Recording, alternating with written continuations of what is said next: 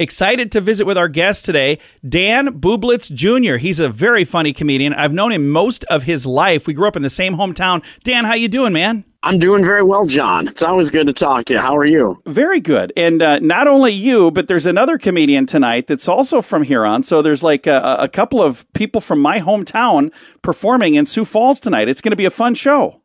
It is going to be a fun show. It's crazy how many comedians have come out of Huron, South Dakota. Who would have thought? Yeah, it's a funny little town, though. I think that's what happened. We all have to have a sense of humor there, right?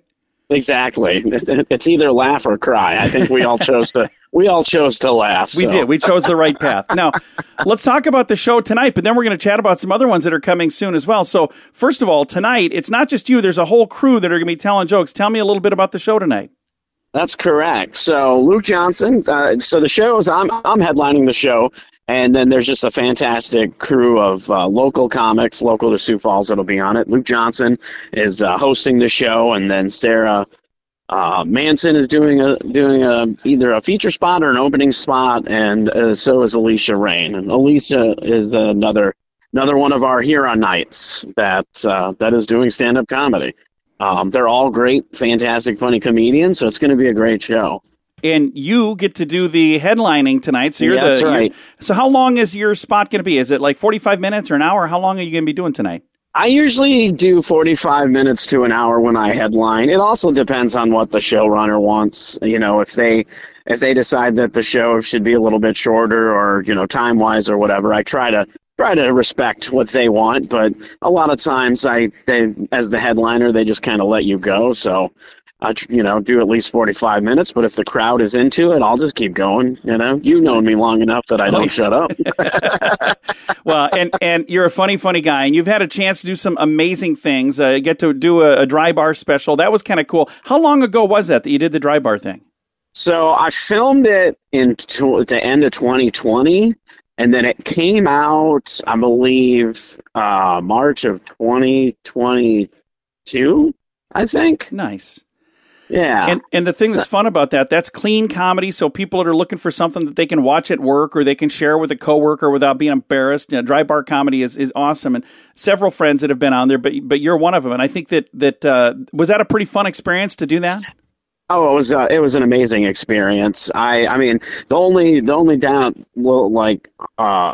hinder with it was that it was filmed during the pandemic, and there was some more, restrictions on capacity and things like that. But, there was nothing they could do about that was out of their control. But them as an organization and, producing these dry bar comedy specials, just, it's just amazing. They know their stuff and they treat you. That's like I've done a lot of comedy. I've traveled all over the country, and that was like one of the first times I felt like a star. Yeah. Like they treated every comedian like a star, and nice. From the sound check to doing little promotional videos and, taking pictures for us, and, they just all out. When they go all out for the experience, and it was probably one of the most remarkable experiences of my comedy career. Well, and it turned out really nice, and so many of the videos, when I watch them on there, I'm like, I would put those videos up against any comedy special video I've ever seen. They do such a good job. Oh, absolutely. They like I said, they know what they're doing. They have a system down.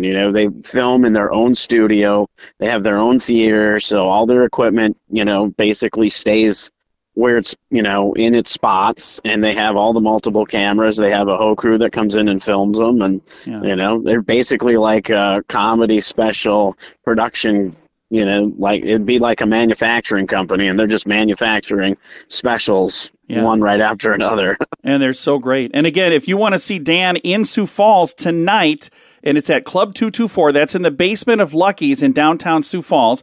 And you're not done tonight. You got some more shows this week too, don't you? I do. I'm excited for tonight because tonight's kind of a full circle thing. For people listening, they might not know this, but Club 224 used to be Fat Daddy's Comedy Club, which is where I started. So this is a full circle. Now I'm headlining this. It's no longer that club, but it still feels, very similar. But so I'm excited for that. But I'm also excited. I'm returning to Brookings, South Dakota, Friday and Saturday.